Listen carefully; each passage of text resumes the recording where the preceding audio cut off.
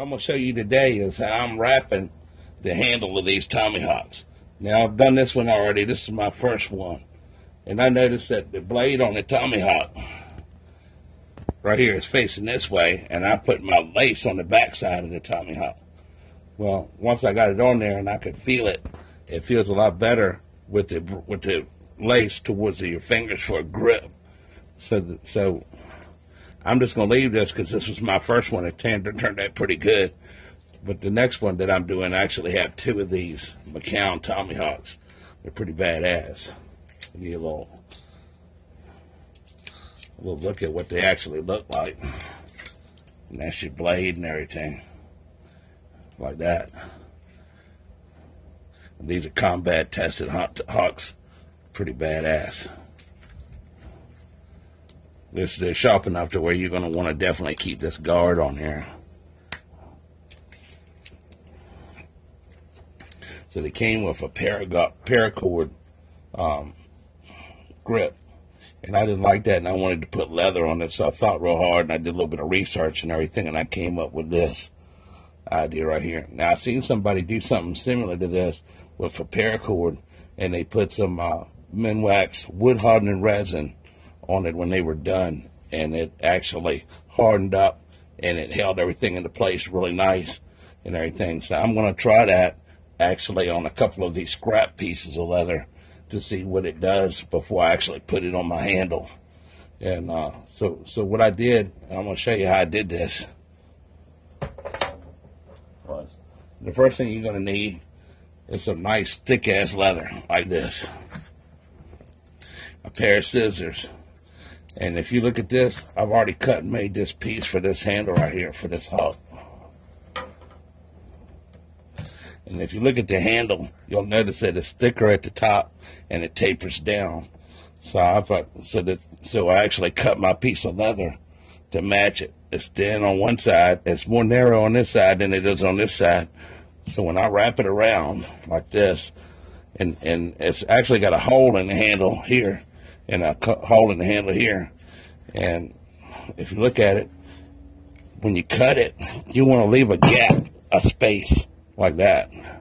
Enough space to stretch the leather when you're putting it on. And the reason is because you're going to take this piece of leather and you're going to put it in this water right here and soak it. And what that does, it softens it up so it stretches. And then when it dries, it draws up and it gets tight. So the first thing you're going to do is you're going to get your piece of leather like this, and you're going to just take a pair of scissors. You're going to measure it out when you wrap it around, and you're going to cut it with a pair of scissors, right? And then the next thing you need to do is have one of these. It's a hole punch for leather, and I actually use the biggest hole right here because it spins around, you see. So you spin it around and adjust it to the biggest hole, right? And then I took a ruler so I can make sure that I've got all my holes across from each other in a straight row, and the same amount of holes on this side as on this side. See, I learned when I did this one that you need to get the same amount of holes on each side, because if you look right here, I got an extra hole and I had to skip down to the end. Well, that's fine because it's got that rustic, antique, fucking rugged look, you know. So now that I got my piece of leather all cut and everything, I'm going to take it, I'm going to drop it into this thing of water. I'm going to let it sit in there for about 5 minutes, or as long as it takes me to smoke a cigarette. And when I come back, I'm going to get a piece of this cord, and you can buy it in rolls. As you see, I got a whole roll of it right here. But this piece of cord right here, I got about 4 feet long, like that. And the first thing I'm going to do when I'm putting it on my tomahawk is I'm going to fish it through this hole right here. Just like that. I'm going to pull it through till I got the equal amount of length. And you know, you might like the way that I laced it, or you might want to lace it a different way. It's kind of like doing shoes. I laced it in a way, when I did this one, I started on the thick part, and And I came from this hole, and I came under on the first holes, and then went over to the next two holes, under to the next two holes, and then over, then under.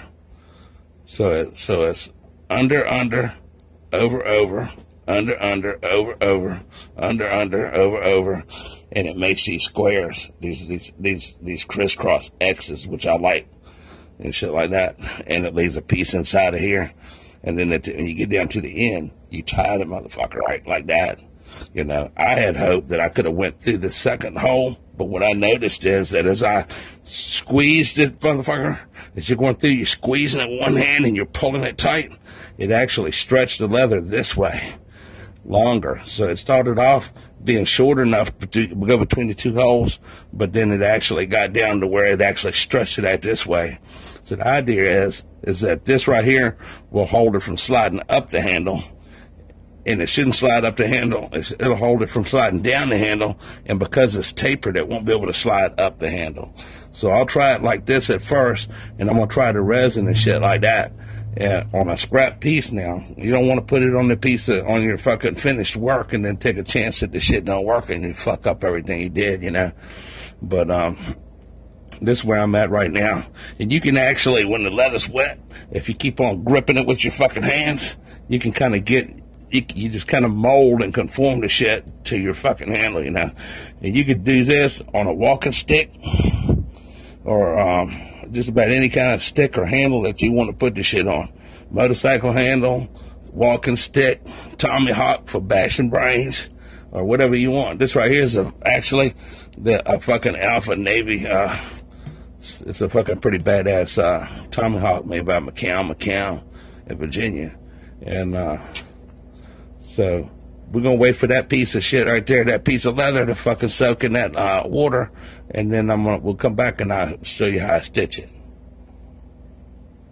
Now I've done soaked my leather.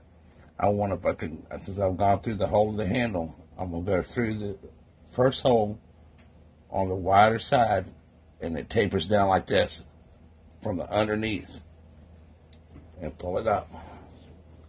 Then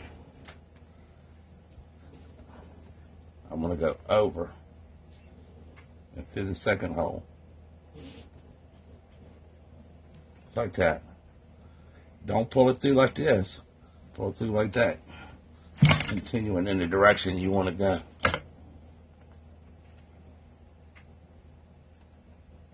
And over on the second one.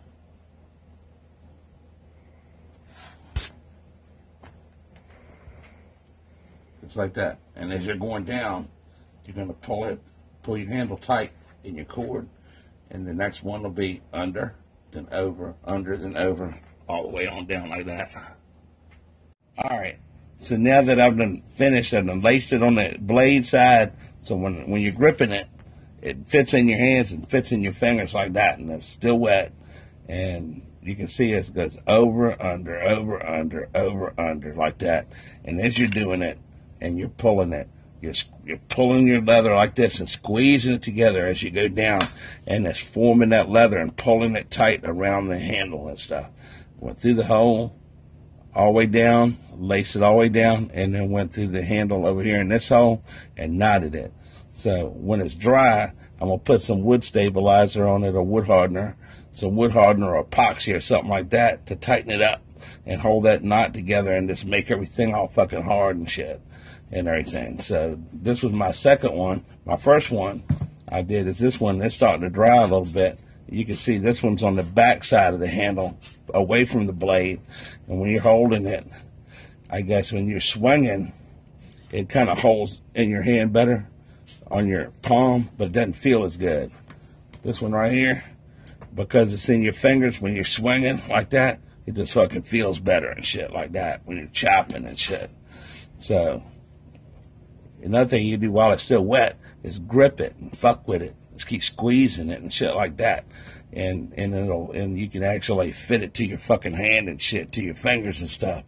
And so if you like this video, subscribe to Get Go TV and hit the like button and leave a comment. And if you got any questions, I'll get back with you with an answer and stuff like that. And you subscribe and shit. Look at some of our other videos. I'm going to make some more videos and stuff down the road on how to do more shit. Y'all have a good day.